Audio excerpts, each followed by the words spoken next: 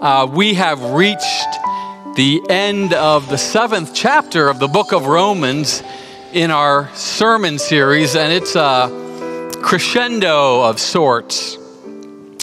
And one of the most moving passages in the New Testament, as the great apostle Paul offers a cry of anguish and bares his soul for us. Our text will be Romans chapter 7. I'll be reading verses 7 through 25, and per usual, I will work through it a few verses at a time. But why don't we begin by asking God to help us understand what these words of Scripture mean for us right now. Let's pray together. So, Lord, thank you for these words of life, these living words. May they find a place within us to continue your work of making us new, of transforming us into your image, that we might reflect you wherever we go today, we pray. In Jesus' name, amen. One writer described this week in our nation as the aftermath of a woe following a trauma in the context of a tragedy. All I know is that this week's events wrote the sermon for me. I couldn't make up a fictional story that would be a more perfect illustration for our text than what happened in our country this week. The sinful corruption of the human heart and the detritus of the human soul was spilling out everywhere. It's gross. I can only be on social media for so long before I begin to feel sick. It's so full of hateful, judgmental, angry, prejudicial, and unkind words. As a result, the words of Jesus have been ringing in my ears. He said, out of the abundance of the heart, the mouth speaks. What comes out of our mouths reveals the contents of our souls. Whether we like it or not, the condition of our soul is on full display every day by the words we speak. It spills out of our mouths.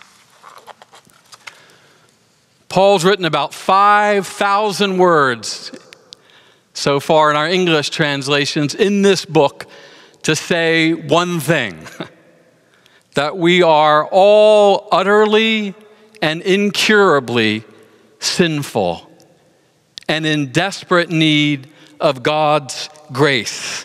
That's the only thing that can save us. Do you remember who picked up that message of grace and ran with it in ways that revolutionized the church?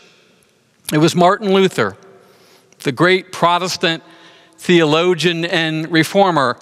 I grew up Lutheran, so he was quite revered in our church.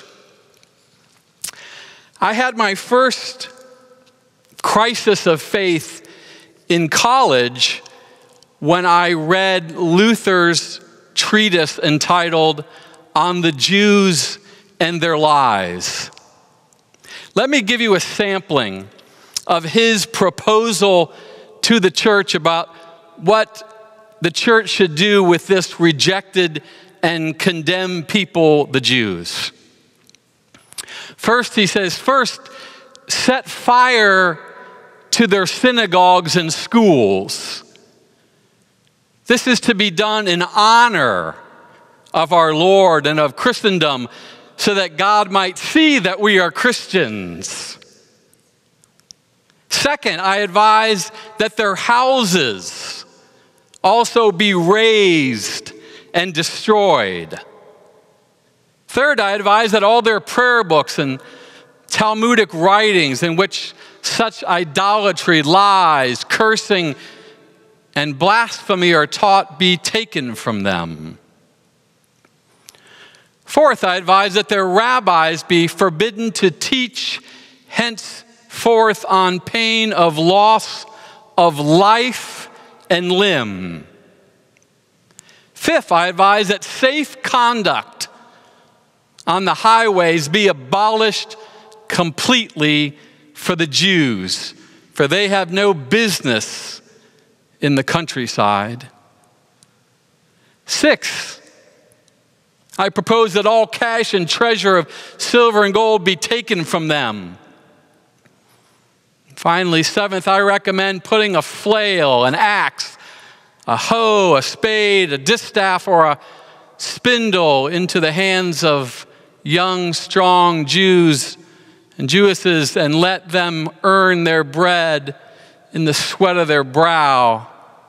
In other words, enslave them. But if we are afraid that they might harm us or our wives, children, servants, cattle, then let us emulate the common sense of other nations, such as France and Spain, Bohemia, then eject them forever from the country.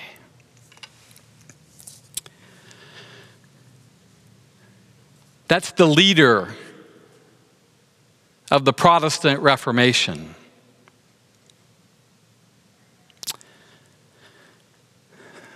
After all these years,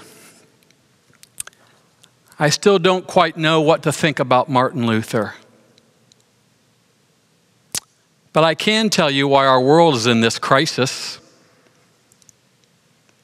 Because hatred haunts the back alleys of all of our hearts, no matter who we are. And as far as I know, the only cure to the disease of human hatred is a new heart filled with God's love.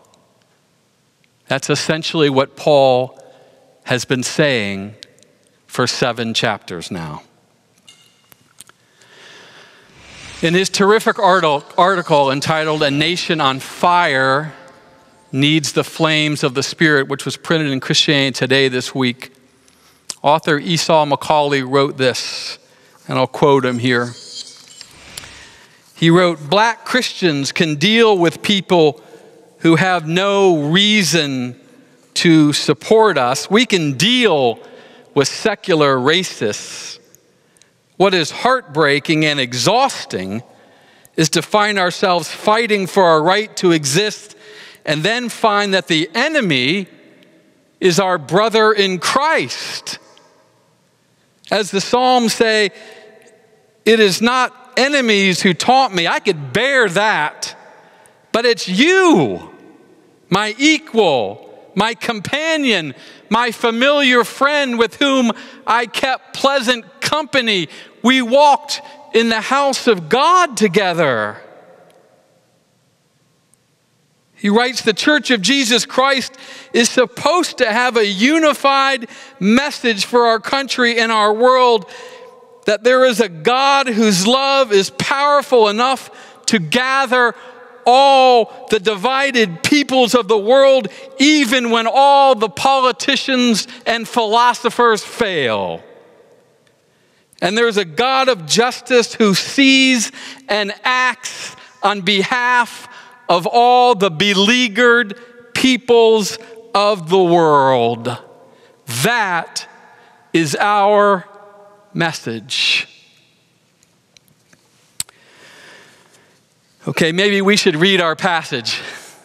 I know that was a long introduction. Don't get scared. I'll keep my comments brief. Let's begin with verse 7. What shall we say then? Is the law sinful? Certainly not. Nevertheless, I would not have known what sin was had it not been for the law. For I would not have known what coveting really was if the law had not said, you shall not covet. This is the word of the Lord. So quite typically, Paul begins with a question, which is God's loving guidance for his beloved children sinful? His answer is, of course not. It simply establishes the boundaries of right and wrong, but don't blame the law. His answer reminded me of the days when my kids were young and they played house basketball.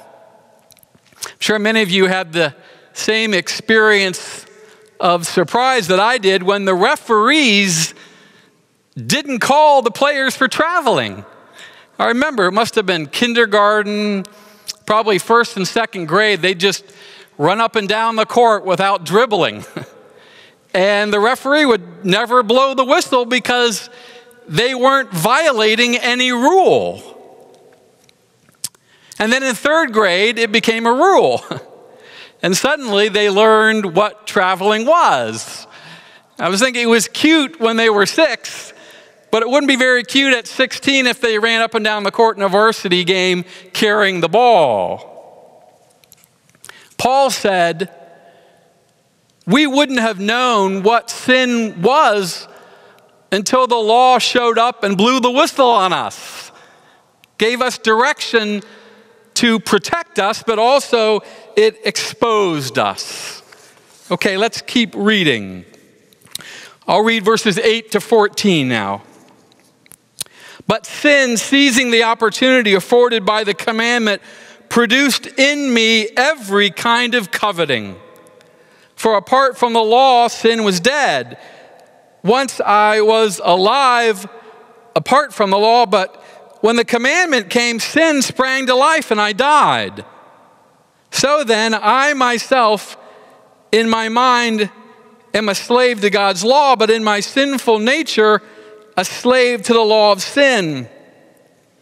I found that the very commandment that was intended to bring life actually brought death. For sin, seizing the opportunity afforded by the commandment, deceived me, and through the commandment put me to death. So then the law is holy, and the commandment is holy, righteous, and good. Did that which is good then become death to me? By no means. Nevertheless, in order that sin might be recognized as sin, it used what is good to bring about my death, so that through the commandment sin might become utterly sinful. We know that the law is spiritual, but I'm unspiritual, sold as a slave to sin. So Paul says to us this morning, here's the strange reality that we all need to reckon with. That we will always be tempted by the forbidden things. The rabbis taught that Adam lived in innocence until he was given a command not to touch something. And then, of course, that's what he wanted. Because the law stirs up sin within us. The pattern throughout Scripture, beginning in Eden, has always been innocent, command, sin, and death. But again, Paul says, don't blame the law for revealing God's will. It's not the law's fault that we sin, it's our sinful nature. The law, he says, is holy, and it's righteous and good. In fact, if we kept it perfectly, we'd be in perfect relationship with God and our neighbors. Okay, let's keep reading. Verses 15 to 23. I do not understand what I do. For what I want to do, I do not do. But what I hate, I do. And if I do what I don't want to do, I agree that the law is good. As it is no longer I myself who do it, but it is sin living in me. For I know that good itself does not dwell in me. That is, in my sinful nature. For I desire to do what is good, but I cannot carry it out. For I do not do the good I want to do, but the evil I don't want to do, this I keep on doing. Now if I do what I do not want to do, it's no longer I who do it, but it is sin living in me that does it. So I find this law at work. Although I want to do good, evil's right there with me. For in my inner being I delight in God's law, but I see another law at work in me, waging war against the law of my mind and making me a prisoner of the law of sin at work within me. This is Paul's most graphic and dark portrait of the human condition, where we are controlled and manipulated by our sin like a marionette. He cannot do, he says, what he wants to do, and he can't stop doing what he doesn't want to do. He says, I desire to do what's good, but I can't seem to do it. I really want to do good, and I actually do delight in God's word and his law, but something else inside me is waging war against the law of my mind and make me a prisoner of sin. Can anybody relate to this? Paul says in Galatians 5:17 that our lives are the battleground of this conflict. He writes, for the flesh desires what's contrary to the Spirit, and the Spirit what's contrary to the flesh. They're in conflict with each other, so that you are not to do whatever you want. I really appreciate Paul's honesty in this text. And he finally cries out in anguish in verse 24, what a wretched man I am. Who will rescue me from this body that's subject to death? So Paul is expressing the painful reality that our bodily condition hasn't yet caught up with who we now are in Christ. That we've been justified, so we wake up every day forgiven and perfectly righteous in the sight of God. Thanks be to God. But as long as we live in these bodies of clay, not yet glorified, the contest within us will rage on, and we will live in that tension. That's what it means to be fleshly. Well, Paul ends this chapter with a teaser. What's finally coming? Finally, in chapter 8, verse 25, he writes, thanks be to God who delivers me through Jesus Christ our Lord. So Christ's victory on the cross means we've been made free from all the guilt and shame and the burden of our sin. But it also means something else. It means that reinforcements have been sent to us to fight the battle against sin. The Holy Spirit has been sent to empower us to stand and fight, but also to transform our hearts and minds and restore the image of Christ in us, so we can be made whole and holy, so we can begin to experience more wins than losses in our battle against sin, so we don't spend our journey of faith stuck on the Mendoza line. And our role is quite simple.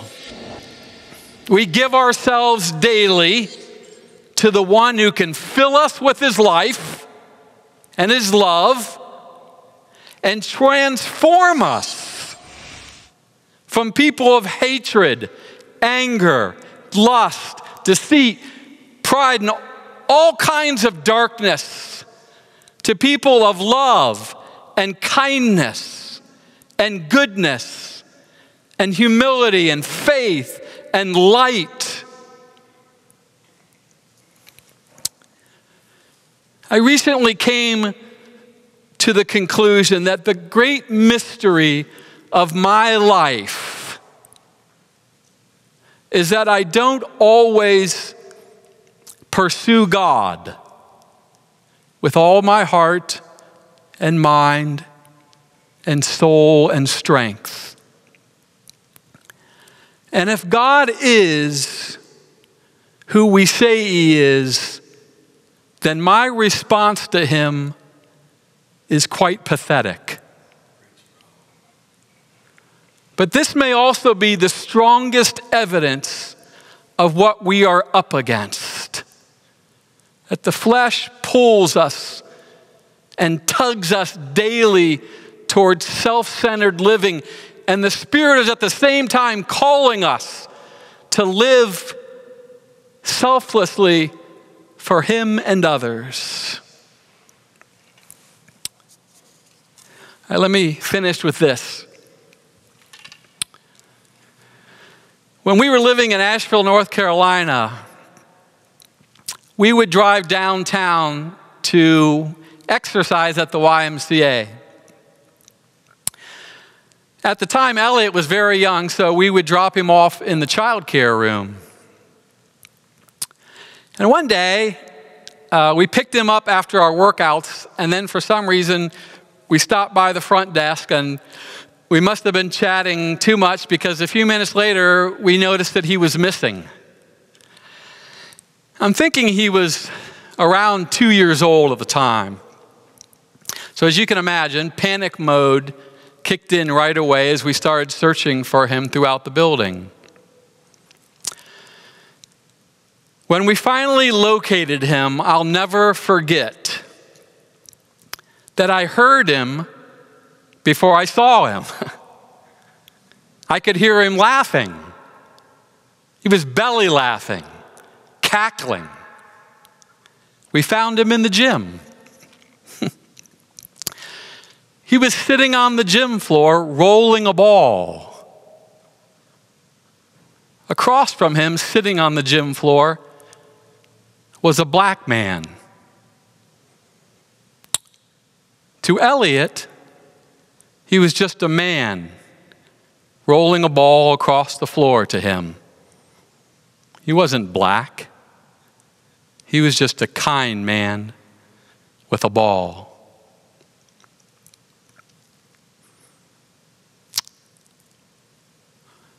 Restore us, O Lord, to the way it was supposed to be by your Spirit through your church for your glory.